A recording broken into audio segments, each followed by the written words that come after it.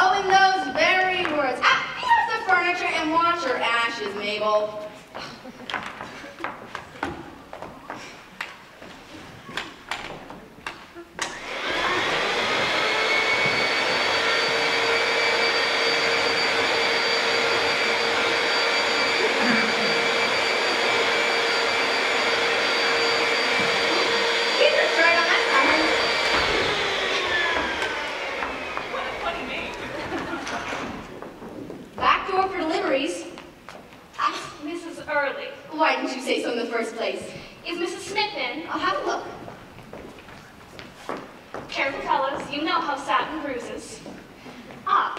We've come to ask Nanette to motor down to Atlantic City for the fun of it. Tell me, when are you young ladies going to settle down? Whatever for? You'll never know until you do. You tell her, Mrs. Early. See that ring? It's a beaut. No, dearie, not the diamond in the platinum setting. The little gold one. That's the one that counts. Banana oil. That's just what I used to say. In an early childhood day, when December seemed like May, ring around the rosy with the boys I used to play. Tommy, Andy, Harold, Joe, ate my candy, then would go. I tried to please them all, you know. That's why not one became my beau. Oh, too many rings around. Rosie will never get Rosie a ring.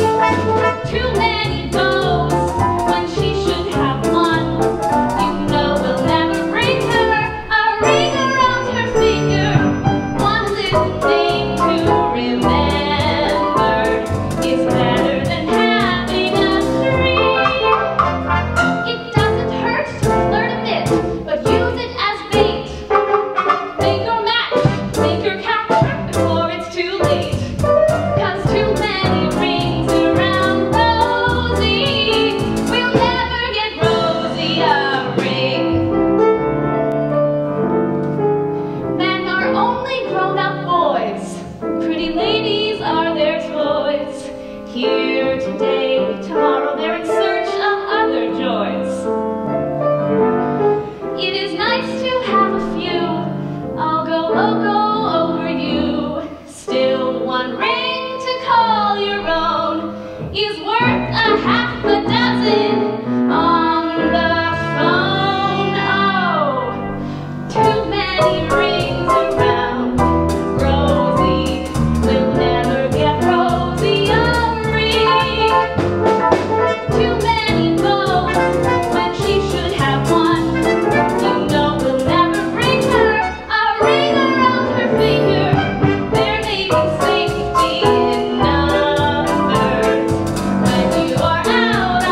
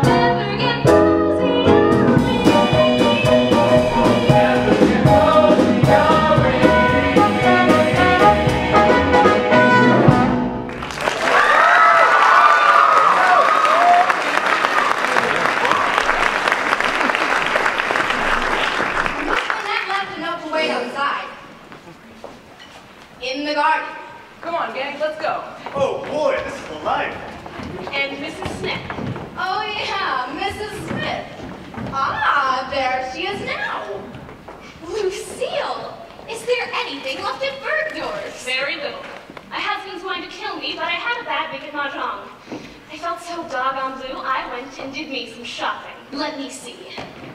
Oh, Sue, why don't you go on a spree sometime? Me?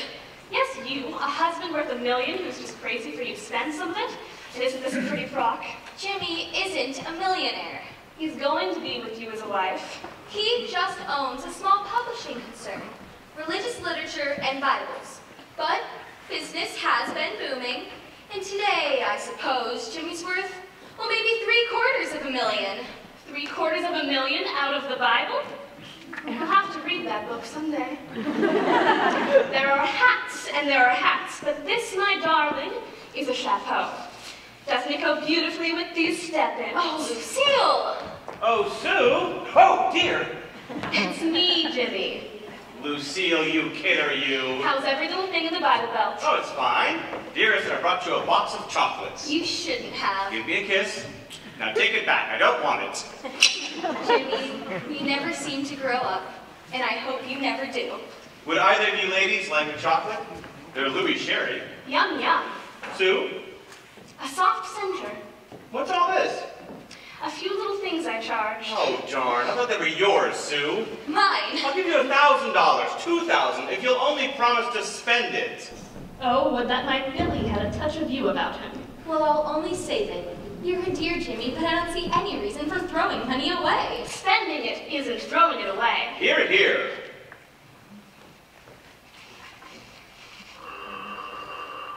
Oh, I'll get it. Oh, Sue, take a look at this applique. Hello, who is it? Oh, no, Mr. Smith is not in right now. Mr. Smith's gone to Europe. He won't be back for 2 years. He's swimming over. A caramel went down the wrong way.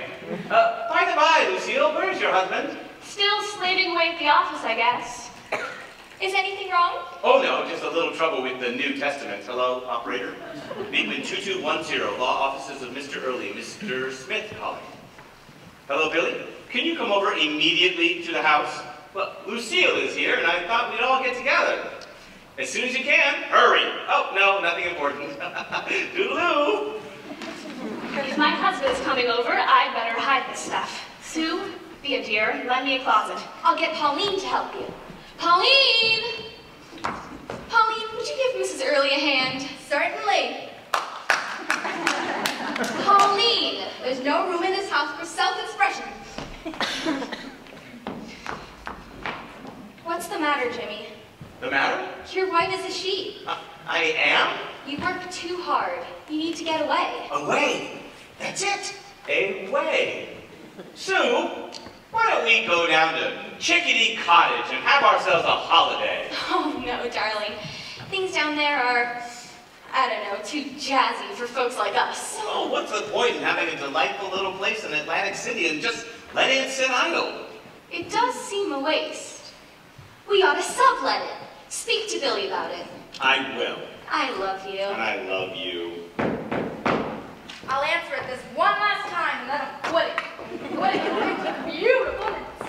Oh, look, Sue, it's Billy, the legal eagle. Hello there, you lovebirds. Where's Lucille? She's making herself beautiful for you. Thank heaven she's not out shopping. Billy, remind Jimmy to speak to you about subletting Chickadee Cottage. But it's such a delightful place. But we never use it. Say no more. It shall be sublet. Good. Now I'll leave you two gentlemen to talk Bible business. Thank you, dear. Billy. Jimmy. Billy, what I'm about to tell you is in the utmost secrecy. Of course. Not a word to anyone. I'm your best friend. Tell me all. You know I've been a faithful husband. I know that. Since my marriage, I have never looked at another woman. And you sent for me just to tell me that. Yes.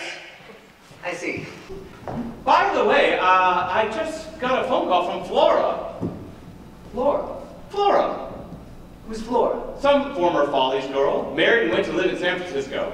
Gave up her career? All she could do was shimmy. Shimmy? But she did that enormously well. There they were when suddenly her husband dropped dead.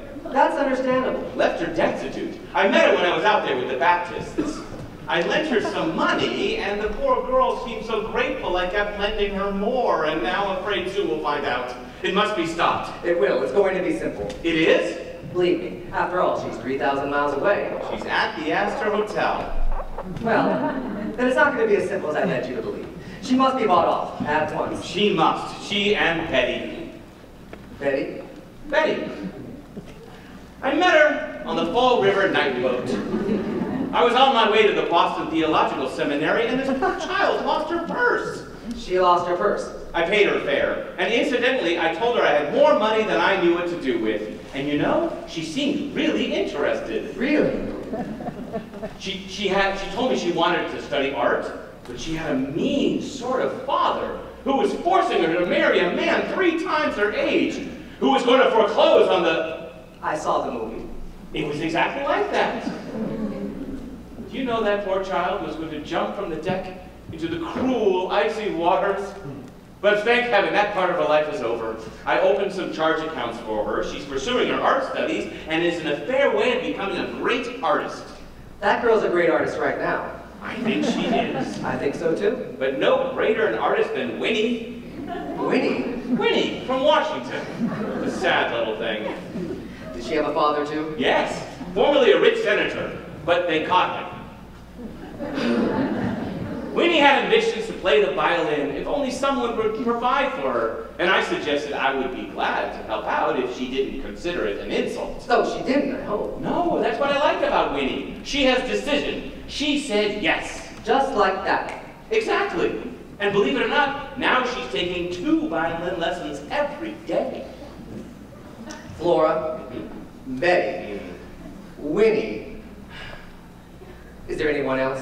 No. That's all. That's all. What do you think I am, a millionaire? I just wanted to make it possible for 3 attractive, deserving young ladies to enjoy the good things of life.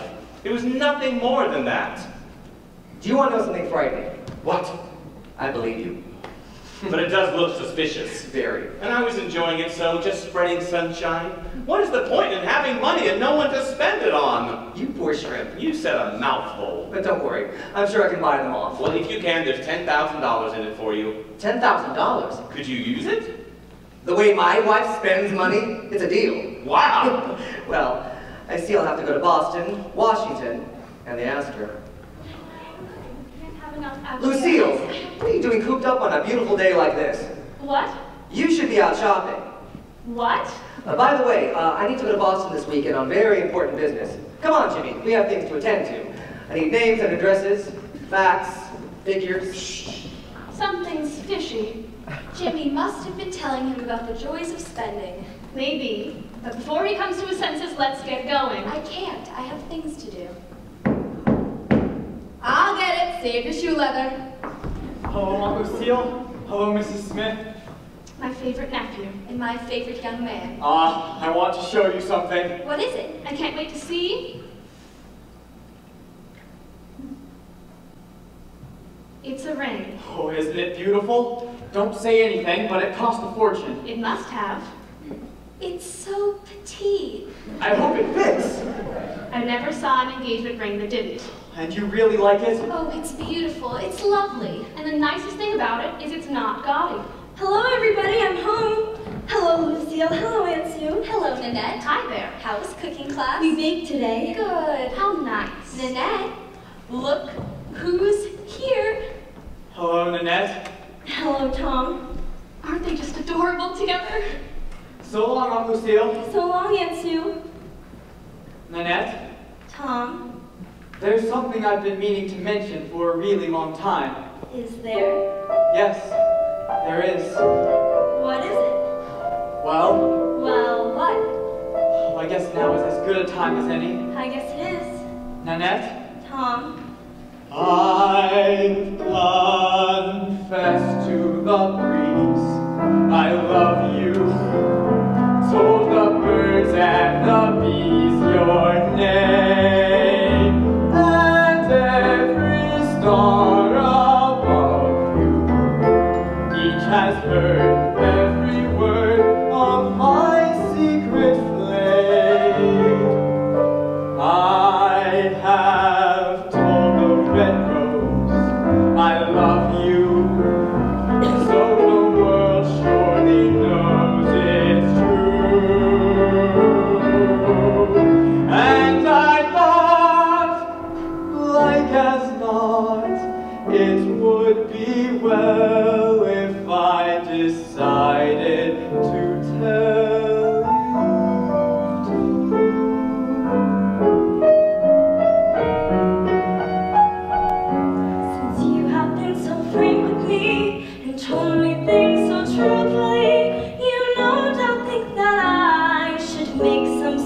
reply. I'm surely not a bugaboo to overawe or frighten you. There's no need hesitating, there's no need longer waiting. Dear, I too have done some meditating.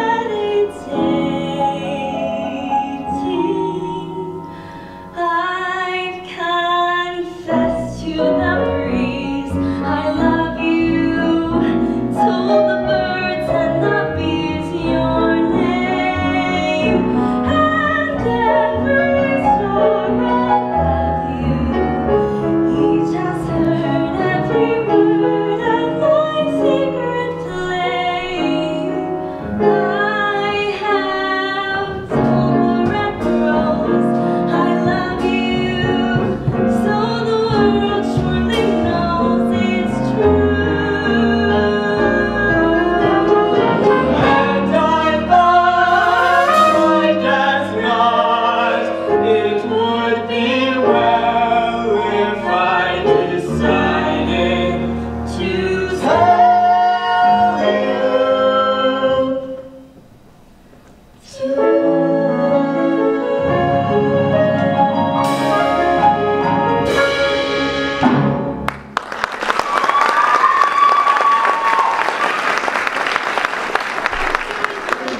You're so lovey-dovey. Oh, what's the diff? I feel the same way. Marry me, Nanette. No. No. I mean, not yet. Of course, we have to get engaged first. Look what I got for you. Now, Tom, just listen to me. I do want to get married and raise a family, but But, I want to raise little hell first. oh no, Nanette. Oh, yes. Before I settle down, I want to do things. Like what? I don't know. I've never done anything. I hang around like some dumb Dora. If you think that I'm going to let you go dancing with dozens of boys and jump in and out of rumble seats when I have gone and bought a shop. There you are, my favorite log cook and wife's nephew. Billy, could you leave us alone for a few minutes? Please. No, Nanette, sweetheart. You go out and play for a bit. Business before monkey business. Come into my office. We've just been retained on a matter that requires brains and brawn. Good. We're going to have to deal with 3 wicked women. Spies? Not exactly, but just a secret. You've learned the facts of life. You're about to learn the fancies. Have you got any money on you? Yes? Go down to Grand Central. Get us 2 berths tonight on the train to Boston. 2 tomorrow morning from Boston, straight through to Washington. Have you got it? But I'm supposed to take Nanette to dinner. The law comes first. Oh, yes, it does. Now get back here as soon as you can. Oh, I will. That boy might be president someday. Hello, operator. Astor. Oh, Billy, guess what? The girls are all scooting down to Atlantic City and they want me to join them. I've never been.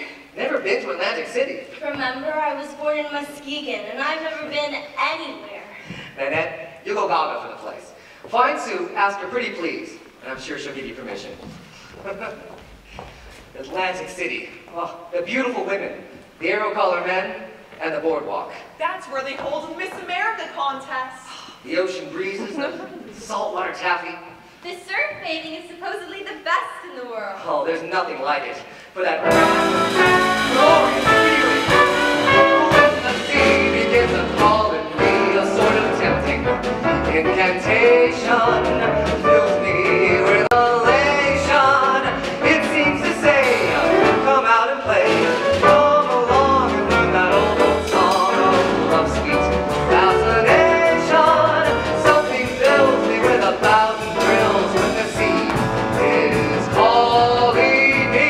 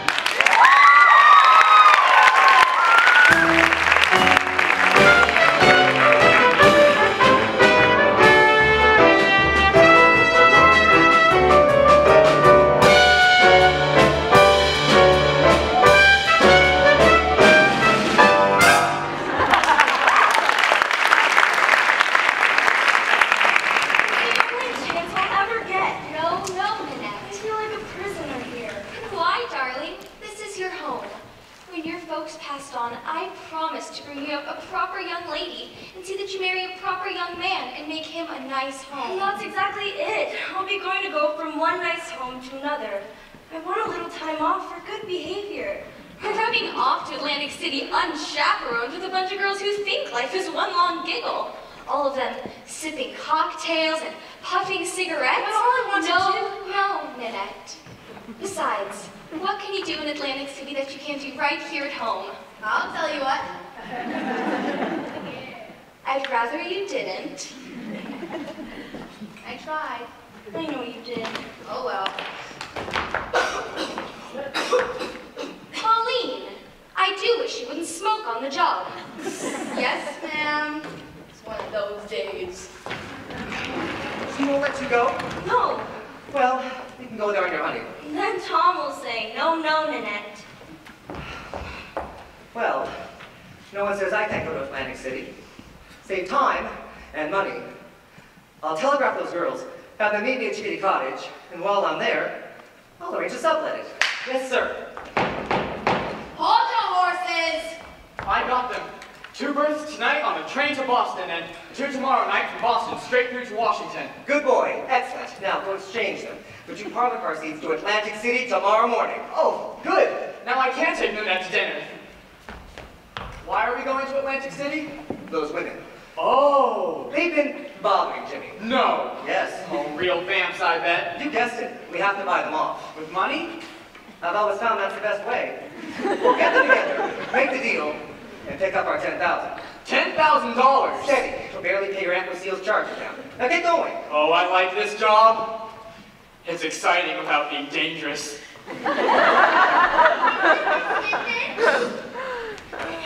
Mr. Smith in? No. I've come all the way from San Francisco. San Francisco. San Francisco? Oh, Mrs. Layton, I presume. Flora to her friend. Mr. Smith had the message for you. What is it? Oh, no, not now. These walls have ears. Later. And I leave this message for him. Thank you. You know how love can drive a person mad? I know. I know. All I have to my name is this burning passion. It's all I have. You have more. Go back to the Astor and wait for me. Now, may I see you to a taxi cab? Poor Lucille. No wonder Billy was being so generous. Jimmy! What is it? That was Flora. On the telephone? In person. She left this for you. Mercy me. You must leave town till everything is settled. I must. Do you know anyone in Philadelphia? Not a soul. Good. Check into the YMCA. If you get bored, open a Bible stand in the lobby. Now, to get a hold of Betty and Winnie. Be gentle. All I'm gonna do is telegraph. The spirit of 2 natures, vibrating as one. When shall I see you? Oh! Nanette! Don't do that. I'm a very easy flusterer. I love you very much, Uncle Jimmy. And your ensue and I love you very much. And if there's any little thing your dear little heart desires... Yes, there is. As a matter of fact, there are 67 of them. Can I hear just a few? They're all grown-up things.